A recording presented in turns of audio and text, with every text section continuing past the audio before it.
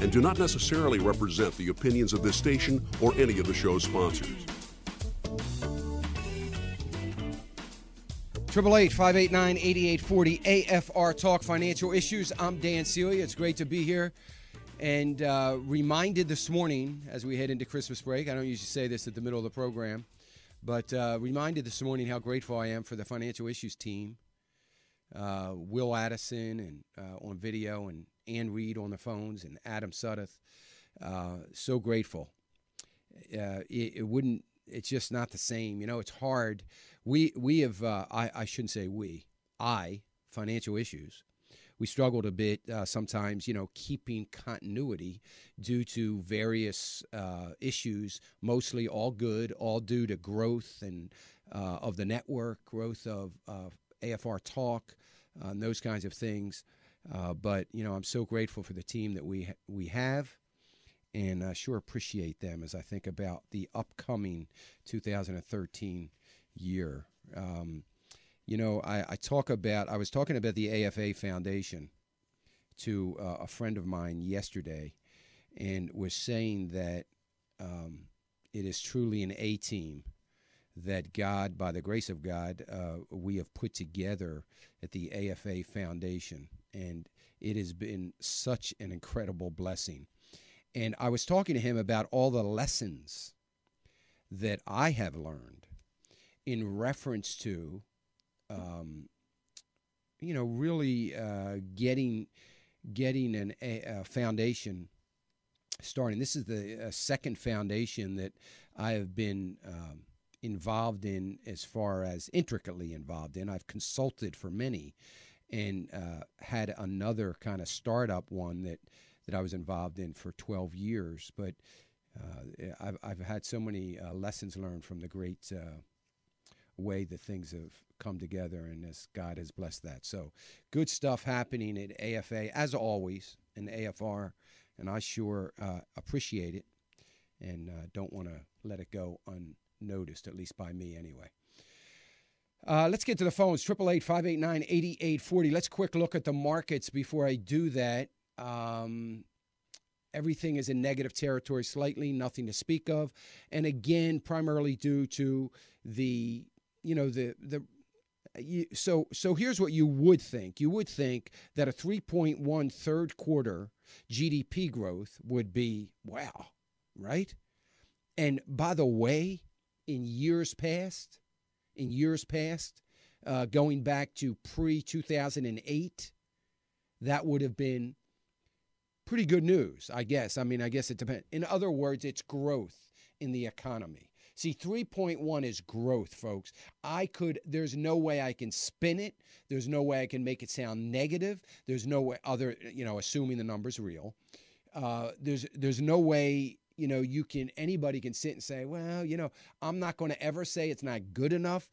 Anything, in my opinion, above 2.5% is positive for our economy. The beauty of it is it's about the economy, not about the markets. So I can't spin it in a negative way. So it's very, very good news, and it's one that we should, think about. And in normal conditions, it would be a driving factor in what is moving the markets around the globe, but primarily here in America, to a positive note. Not this time. So you always have to wonder about that, or at least I always do. So what are the other factors? And it would only appear that the other factor is the fiscal cliff. It can't be anything else. And people still concerned, and their concern for that is now trumping anything else, apparently. So all the indices in negative territory, not by much, not even worth talking about. They're flatlined for all practical purposes. The Dow's down 12, but 12 points is not even 1%. It's not even a half of 1%. So it's not a big deal. Let me go to Jimmy. Jimmy calling us from Tennessee. Hey, Jimmy. Hey, how are you this morning? God bless Good. you. Thank you. I want to thank you for rebroadcasting my testimony, how God helped me to work my way out from under my wife's hospital bills and everything. Mm-hmm. I don't know if you remember that or not. I do remember it. Yes, I do. And I'd like to thank you and everybody at AFA. Sandy Rios and a friend of hers prayed for a friend of mine that needed a liver transplant. Mm-hmm. 2 weeks later, he got a call from Vanderbilt Hospital that they had a liver. Well, they got up there, and the liver was bad, so they were disappointed, and they almost got home, and they called them, and another liver was available. Praise God. Wow. And they turned around, went back, and he's doing great. He's recovering now. He's turned his life around. Don't let anybody tell you that the power of prayer is not there. Oh, no doubt about it, Jimmy. And, no doubt about it. And you're a rock. You make my morning every morning. Oh, and I'll let you go and talk to other people. But thank you very much, sir, and God bless you. Thank you, Jimmy. You've been an encouragement to me, and I think about the ministry at Financial Issues and AFA, and I think about the financial situation of at least this ministry, and thinking about I'm not one that gets on the air and talks about giving or donations. Don't want to ever be to that place. I'll be whatever God raises up, and I'll do whatever I can with it. But the encouragement and the gifts that people like Jimmy just gave me is far more important, and I so appreciate it, Jimmy, and I appreciate your testimony to God and prayer. We all need reminders of it, and I appreciate that. Let me see. Can we get Bill in here? Let's go to Bill in Texas. Hey, Bill. Good morning there, Dan.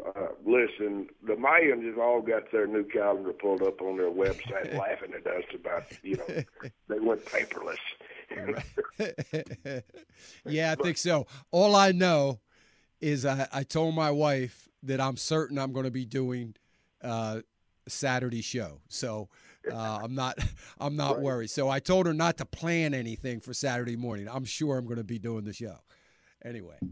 Well, no, I'm disheartened about you can't go in a store and I'm going to give money for Christmas because I don't have the heart to buy Chinese-made merchandise and give to my family. And it's so hard to find anything. And then here just Monday, my housekeeper brought my little grandson a little package and me a LED headlight, and we opened it, and it didn't work. And that has happened time and time again with other things that I bought. You wear it 2 times and it rips apart. When is the American public going to realize that we're perpetuating child slavery by buying this stuff? That we are not getting our money's worth. We've been jilted at every turn with this inferior made, and I would pay more for boots, jeans. I insist on American-made boots. I try to buy American-made jeans, but they really don't exist. But I do have a brand of overalls. I follow that they're American-made. But it's just so disheartening that it is. In doing so, that you're perpetuating child slavery and child labor in these other countries. Jimmy, you make a great point, brother, and you're so right. How things would change. I think I'm going to talk a little bit about that when we get back off this break.